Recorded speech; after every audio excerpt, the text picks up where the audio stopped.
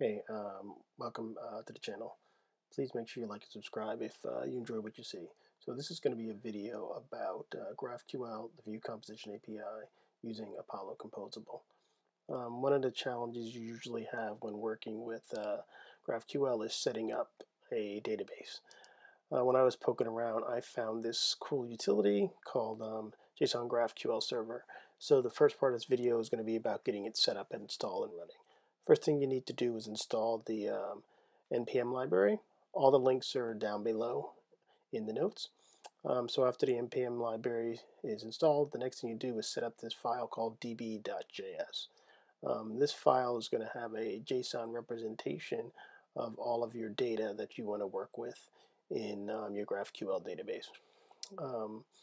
So just create the file. I'm pasting in the default code from the library that I'm going to use for my project. It has a couple of relationships, some posts and users, and some comments. After you get it all set up, the next thing you have to do is you just go to the root directory of your project and you type the run command, which is json-graphql-server db. Oh, looks like I messed up. I have the database file in the wrong location, so let me move it. Make sure you have the file in the root of your project directory, and then let's run it again and see what we get. So here we're running it. GraphQL server is up and running. If you click the link, it will launch the server for you. And you can see it already has the GraphQL integrated in it, so you can play around with your data. You can see that it's already defined all my queries, my mutations, and I can actually do a test run of one of them to make sure that everything's working properly. It has the IntelliSense for you to type ahead, identify the queries that you want to run, and just run them. It's just a simple run to get all the posts that exist inside the database at this point and return some information on them. So this is pretty much how you get the database set up. And so the next step, we're actually going to get the main.js configured properly. Part of that is making sure you have the right libraries installed. I've already pre-installed them to save us some time here. So now I'm inside of my main.js, and the first thing I want to do is start to load in the necessary libraries to get GraphQL and the Apollo-Composables functioning properly. I'm just going to paste these guys in so you don't have to sit here and watch me type all this stuff out. Okay, so we'll start with first all the GraphQL stuff. The Vue Composition API, which clearly we need to get the composables to work. The provide comes along with that, so we can provide access to the composables in our components.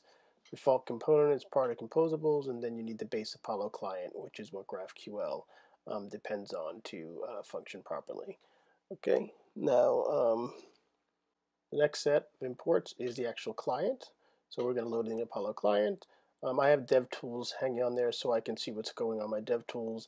And then that URL with the port is what we got back from when we started up the GraphQL server using JSON GraphQL server. Finally, since we're still in the older version of Vue, we have to use the Composition API plugin. And then last but not least, we need to add in the provide so that we can get access to the Apollo client and the default Apollo client from inside the app. We're going to just fire up my CLI command to get my server running to make sure everything is working properly, and it looks like everything is good to go.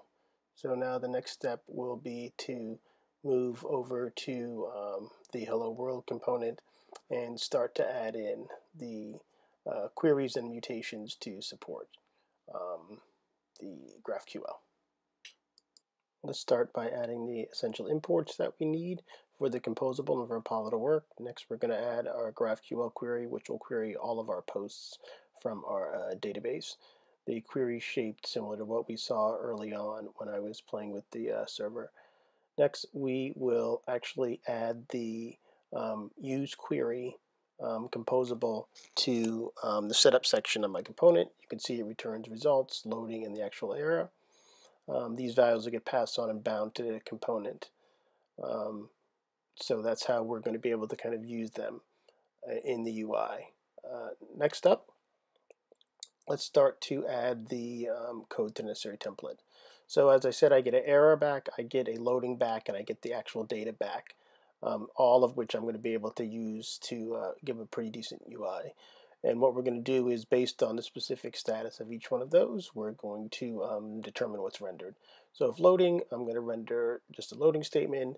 If I have an error, I'm going to render the error. And then last but not least, if I actually get some results in the all post response, then we're just going to loop through and do a JSON stringify, basically just dump the raw data that actually exists for that record. Using the for loop, we'll use the ID from the post as the key, and that should be all we need to get this guy running properly. So just kind of do some formatting, and yep, all right, it's all formatted. Let's remove that mutation because I don't need it. Everything's running fine. What's not right? Well, it looks like I need to actually, oh, that's spelled wrong, results. There we go. Now we're actually getting the two posts that were in the database originally. We can hop into the tools here, and we can see that we're getting some data. I'll figure out what those errors are a little bit later. But the important thing is that my queries are working and I'm getting data back. So it's time to move on to the next phase of the project. We're going to start by adding mutation. If you notice a jump, I removed some content just to kind of speed this up. But here's the mutation. Use mutation composable we're using. It's going to return us a loading and an error just like the add query. But let's get our query in here. Once again, I'm not really going with the GraphQL language, so I'm just going to paste in the query for you. You can check the links below to kind of talk about how the query language is structured. Queries in, so now we need to make sure that we, oh no, let's paste the query in. Query setup, we're getting some errors because things aren't right, but we'll go through and clean them all up now. We add the query to the use mutation. So now we're going to use mutation, we're going to use the add post query. We have our loading, our error, and the mutation, the name of the function that we're going to use. But since we're using loading and error for the use query, we need to actually kind of name what we want it to be for the mutation. And so we're going to kind of use this nomenclature of m underscore for loading, m underscore error. And then what we'll do is we'll check and we'll see whichever one has a value, that'll be what gets passed back to the component. Next up, we definitely want to make sure we return the create post mutation to be bound to the component, and you'll see how we use that later. Let's add the use mutation to my import. My compile is working, and it looks like everything's set up properly for using my mutation. Now let's add the code to get the required input for the mutation. So we're going to add a div at the top, and we're going to have it add an input for the title of the post, and then a button which we will click, which will activate the function. Okay, so now let's just clean it up by formatting it, and now you can see that we are. Let's add the function down inside the data section of the component. So we need to set a title as a reactive property, which we're going to bind to the input component using vModel. Next, we add the method that will get called when the user clicks on the button to get us to the point where we get the bound value, and we're going to be able to pass that bound value as a parameter back to the component. Okay. The error was that I appeared to name my mutation should be called mutate on this use mutation composable. So that's why I'm getting the error. So now that the error is resolved, let's see. Oh, okay, no more error. Let's get back to the code. Okay, where were we? We were cleaning up the add post. So this is the click handler for when the user clicks the button, how we're going to add the post. We are going to create our own random ID, which will be date based on the time. It's useful in this demo to serve our purposes. The other property that we need is we need a user ID to associate the post to. We will just create a user with ID 200. I think that user exists. And then the last thing we need to do is we need to call the mutation, which got bound to our component from the use mutation composable. And that mutation requires the query parameters, which is the title, the ID, and the user ID, which we're going to pass all of those back. When we call this function will trigger the mutation, which is in the composable, and everything should work wonderfully. Okay, so let's see, what do we get?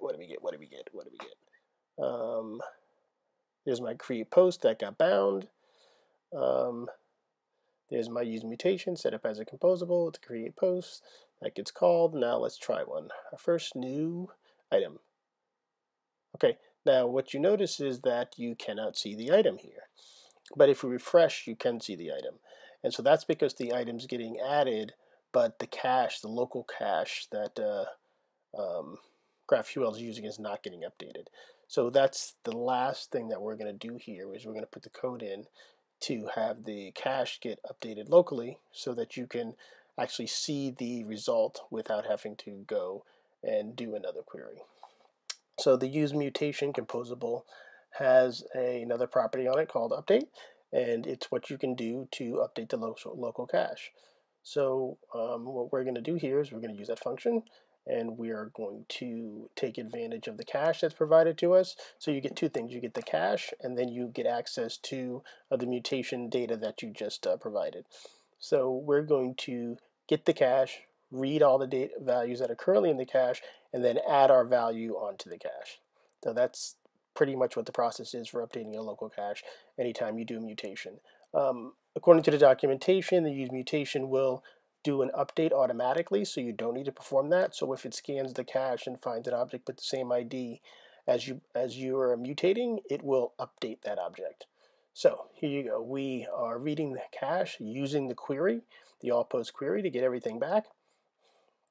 Then once we get the data object back, you remember on the data object, we need to get data object.allPosts, and we will get data object.allPosts, and then since it's just a basic array, we'll just push the new data onto the end of the array. And we, as you remember, it's in the create post parameter. And now let's format. Yeah, we did everything. So we got it. We pushed it on the end, and then the last thing that we need to actually do is write it back into the cache so that the cache will get updated, and we should be able to see our results in the UI.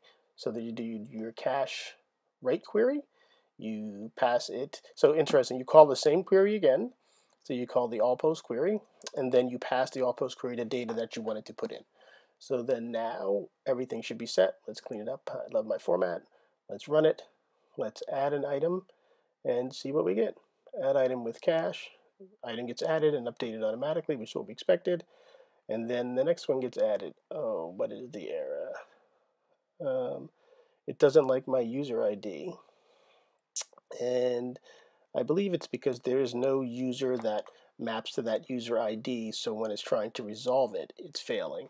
So what we'll do is we'll just go and add an ID that we know is a valid user. I run it again, and we get no errors. And let's add one more item to the end. Okay, looks like it's working.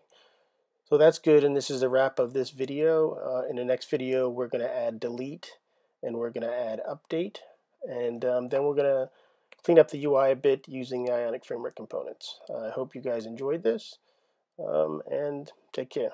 And please make sure to like and subscribe if you really found this video helpful.